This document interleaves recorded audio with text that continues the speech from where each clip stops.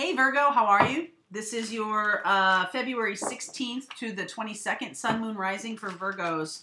We're going to look at the person you're connecting with right now. I've had a couple of really interesting readings, mostly about karmic debt, you know, getting teachers, people who are teachers. Oh my goodness, very interesting. So let's see what's going on with you guys. Because Virgo, you've played a role in a couple of these readings. The Hermit card has come up. So let's see. What are you doing? Oh, Five of Cups. Are you getting your heart broken, Virgo? A little bit? By a fire sign? Air sign? Let's see.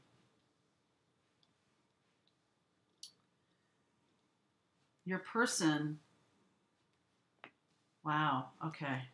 Interesting. Interesting. There's Aries again. Wow. Okay.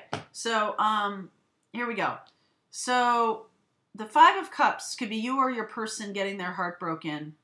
It looks like maybe your person, Virgo, who is done surrendering to another relationship. Oh, okay. Well, there's King of Pentacles.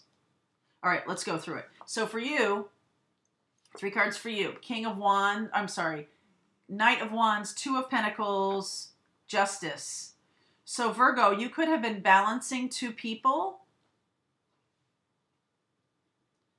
right? You're feeling your oats here, this Knight of Wands. You know what they say? It's like, I had 1, then I had 2, then I had none. Could happen. So you're feeling your oats here, this Knight of Wands, passionate, sort of balancing 2 people maybe, balancing Libra energy here, balancing. Justice is the sort of truth card, and that is playing a role here. Your person surrendering to union, King of Pentacles, grounded in this experience. I think it's something about, here's what I'm getting, what I'm sensing here. Knight of Wands, 10 of Swords. You're surrendering to them. They're surrendering to you sexually, because Knight of Wands is very sexual. You're feeling very sexual with this person, Virgo. They're surrendering to you. But they do want a grounded situation, so it can't just be sex. To them, that means it can't just be that without some kind of commitment. They're surrendering to you, Hierophant. They want a commitment. They want it to be grounded in something. You're a little more airy here. 2 of Pentacles, we'll see, right? Even though that's the 2 of Pentacles is the, my hair is all over my face right now. Even though that's sort of this is a card of a soulmate. I'll put that down.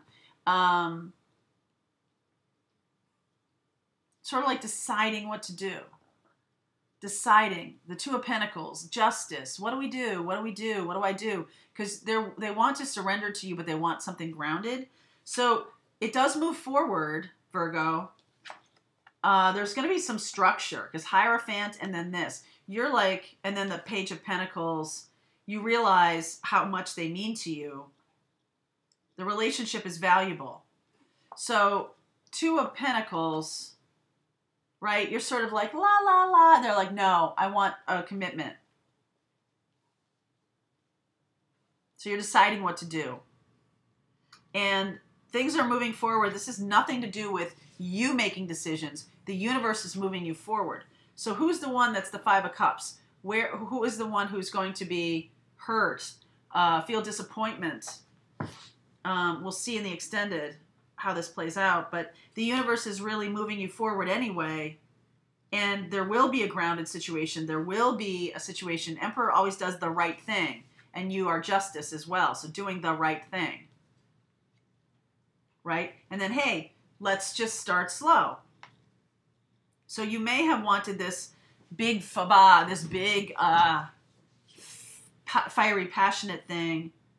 So by surrendering to you, they do tell you, I want something grounded and something real. And then it kind of like, hold up. There might be a little commitment phobia here. Right? Are you a little commitment phobic, you guys?